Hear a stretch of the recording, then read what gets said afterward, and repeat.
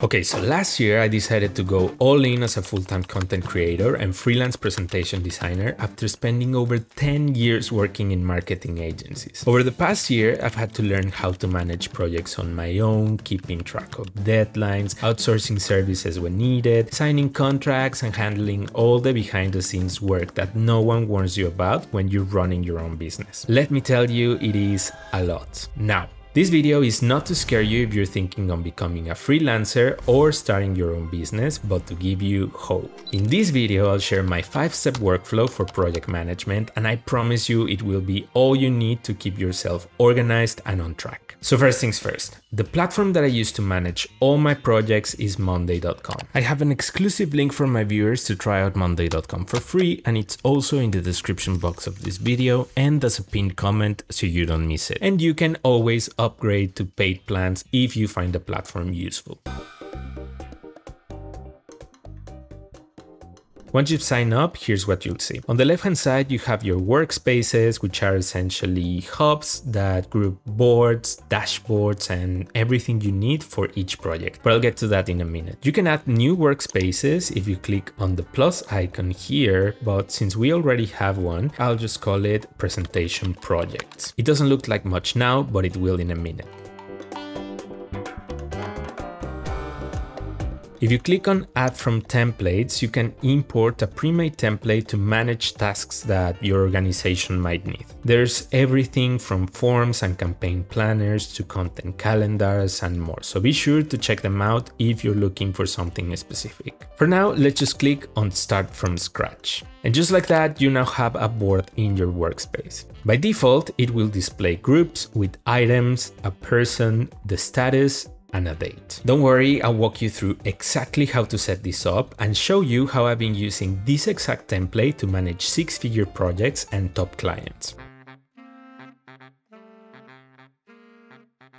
So if this board is for managing my presentation projects, I just need to change the name of each group to a different presentation project, right? Well, if that sounds obvious, it's because this platform is very intuitive, so it's practically self-explanatory, which is something that I really like about it. To change the names, just double-click on the group name and type in a new one. For example, I'll change this one to my client's presentation name, which is a presentation for their annual meeting this year. Next, I need to list everything required for each project as individual items. For this one, for example, I need to have an onboarding meeting with the client, sign the contract, get the assets, send the design presentation, make revisions, and best of all, send the invoice and get paid. Of course, what you include here will depend on your own workflow. If a task requires additional subtasks, adding them is super easy. Just click on the arrow next to the item and add sub-items. So for example, I'll list all the assets I need from the client before moving on to the concept stage of this project. You can also set deadlines for each task by clicking on the calendar icon here and selecting a date. And if you're a visual learner like me, you can click on the status and change it to working on it, stuck, or done. This helps you visualize what stage of the project you're in for each specific task, making it easy to identify what's happening at each stage of your project. As I mentioned earlier, I sometimes need to outsource different tasks to different people to help with certain aspects of my freelance business. This includes finance professionals to manage my invoices or lawyers to review contracts.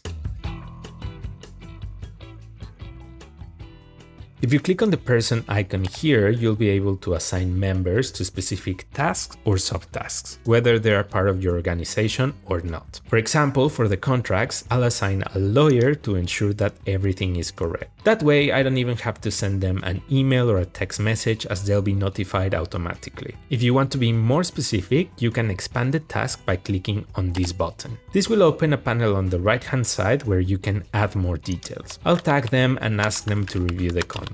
There's an attachment icon here where I'll even add the contract for them to review, and we can continue the conversation over there.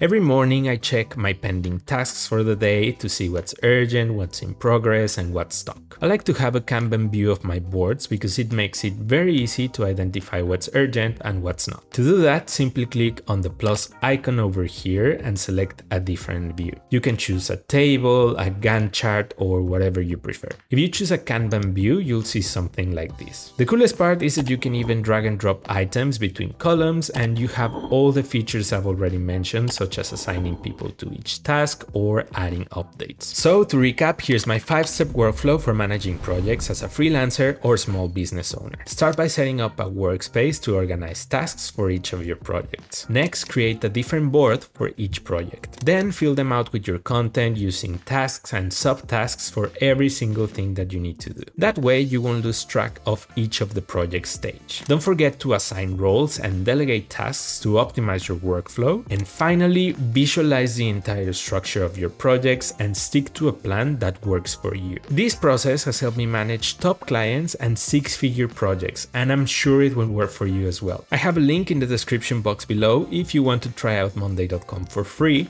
and I'll see you on my next video.